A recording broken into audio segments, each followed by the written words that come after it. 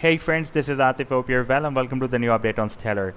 After breaking out a huge falling wedge pattern, Stellar has also broken out this key resistance of 10 cents as well, and so far it did not break it down back. And in today's video we will once again take a look at this move.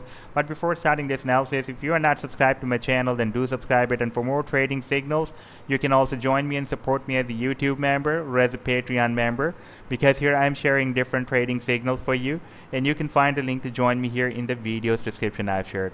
And if you would like to see how my trading signals work, then I have also shared the links for the previous reports, the trading signals reports, in the video's description. You just need to open those reports.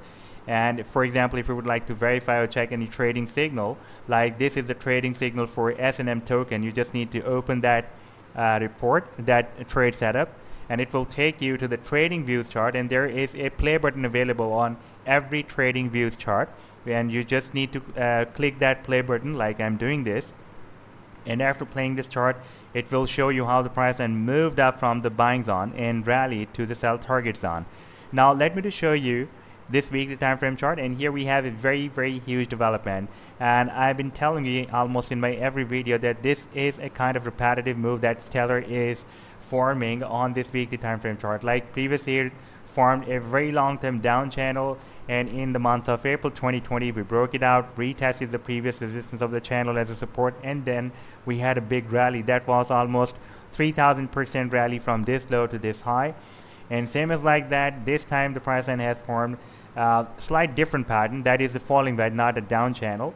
But after the breakout we retested the previous resistance of the channel as a support for several weeks, and now it has started the next move to the upside, and during this next move it has also broken out this key resistance of 10 cents as well. Now we need to break out the next resistance of 12.6 cents. That is also a very long-term resistance. You can see it was breaking as a resistance here and as a support here and as a support here as well and as a resistance here. Therefore we will still need to break out this resistance in order to continue its move to the upside.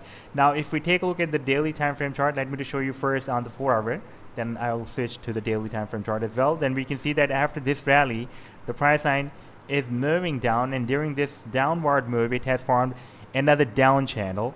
And if we take a look at the Fibonacci retracement of this down channel, and let me place a Fibonacci tool from this low to this high, then you can see it is not retraced more than 0.382 Fibonacci retracement level, and therefore it can behave like a bull flag. If in fact it's a bull flag, and if it will be retraced more than 0.382 Fibonacci retracement level, this level, then this bull flag will be invalidated. And if we take a look at the daily time frame chart, then on the daily time frame chart this bull flag is more visible. You can see there is no break during this rally, in this rally. Now if we take a look at the target for this bull flag breakout, once it will be able to break out this flag, then the target can be here. This is, by the way, the pole of the flag, not from here, from here. And after the breakout the target can be quite big, that is approximately at 13.86 cents, almost at 14 cents. That's a quite big move. And if we take a look at the final target for this huge breakout from this falling wedge pattern, that is here at the top of the wedge, approximately from 80 cents to $1. So this was the update so far. I hope that you've liked the analysis. Then do hit the like and do subscribe to the channel as well. And for more trading signals, you can also join me and support me as a YouTube member or as a Patreon member, because here I'm sharing different trading signals for you. And you can find a link to join me here in the video's description I've shared. Take care. Goodbye.